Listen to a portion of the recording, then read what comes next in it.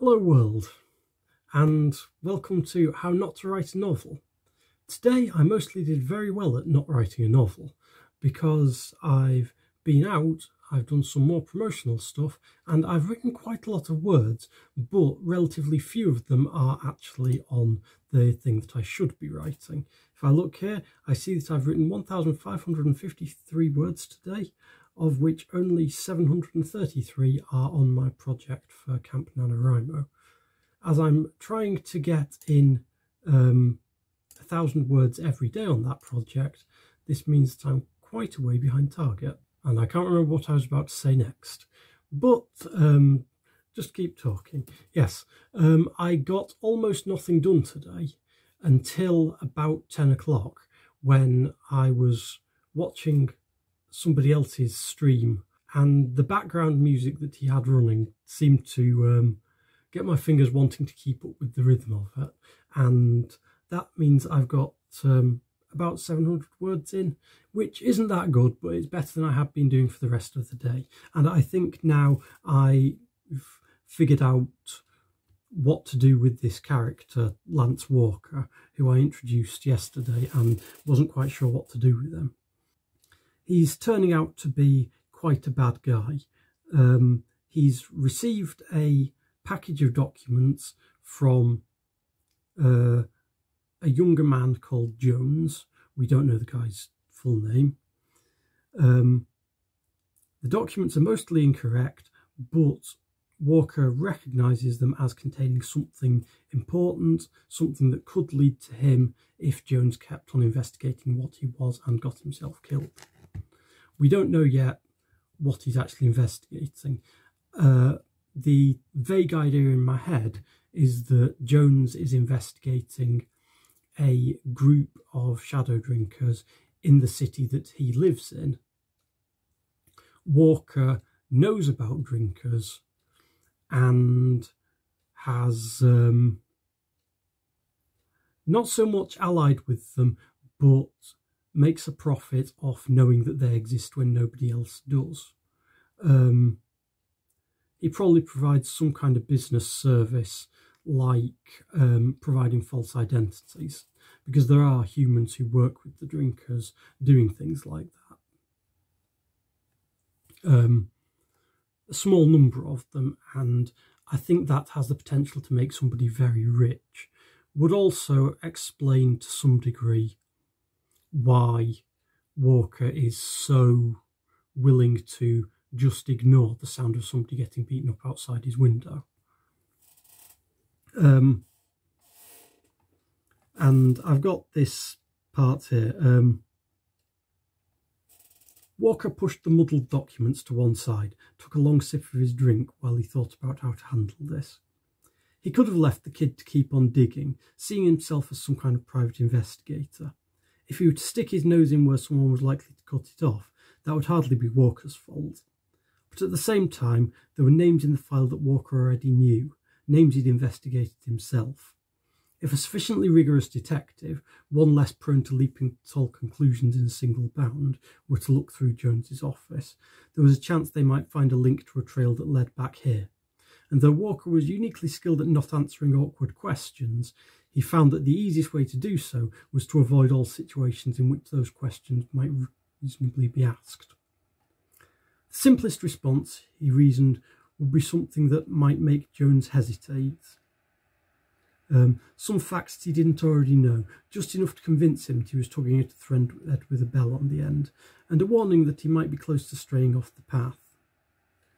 Then he would at least agree to meet with Walker before digging himself any deeper into the danger zone. There's some mixed metaphors there. I'm not quite sure where that came from. I think that might be a quirk of Walker, because I am writing in subjective third person. Basically, what I'm writing is what the character sees. It's not necessarily true. And I've just realised I've not put my earphones in, so I have no idea if you can hear me or not. Oh well. I'll hope you can, and if not, then this video will be even more mysterious than usual. But anyway, I haven't actually made much progress on the plot, but we've introduced this Walker character. We've found out that he doesn't care that much for people's lives, that he's keeping secrets, that he's involved with someone bigger than he is, and that there's some violence going on outside his house. As soon as he's finished sending this email to Jones, he's going to notice he can still hear the sound of somebody fighting, and then he's going to get drawn into that. But yeah, the original intention was just to give a few paragraphs to introduce Walker before he dies. He was going to be the first person in the story to be killed by a drinker, but actually having him tied into the plot gives me more things that I can hang plot twists off later, more hooks that I can use. For example, if Jones gets in touch with the gifted party in Yuki's city, then that ties all the threads together, means that they're investigating Walker's death, but once they start investigating, they might find out what Walker was into himself. And I can see that that's like the vague skeleton of a plot. I hadn't actually decided that much about the bad guys in this story when I started writing, which is normally a bad thing to do.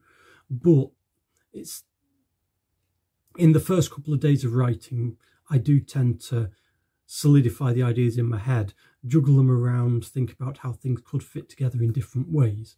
And for me, that seems to work. It might not work for all writers, but it's something that seems to go well for me.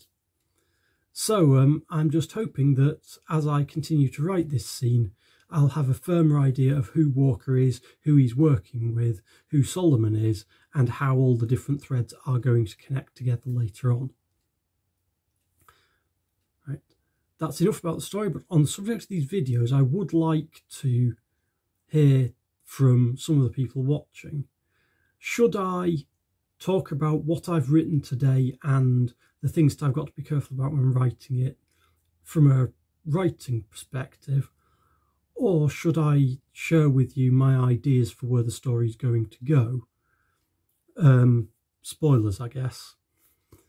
So that you can see how the idea changes as I go about writing it. I'm not sure which is the best method, because if I'm telling you things that are going to happen later in the story, it might mean that you can't enjoy the story as much. But then, as I'm only showing you rough notes, I'm not entirely sure what's best. You know, do you want to see the idea developing? So I'll tell you the things that I'm planning later on, and then go into it in more detail when I come to write it? Or should I just talk about the writing of each week's piece? Please, comments down there, let me know. And I think that's all I've got to say today. I know there was something I meant to mention yesterday and the day before and forgot both times, but I can't remember what it was. So, bye, and I'll see you tomorrow.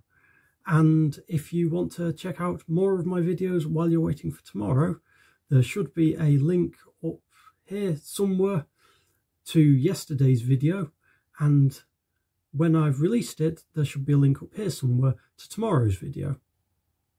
There should also be a subscribe link somewhere around here, which will get you notified as soon as a new video comes out. But until then,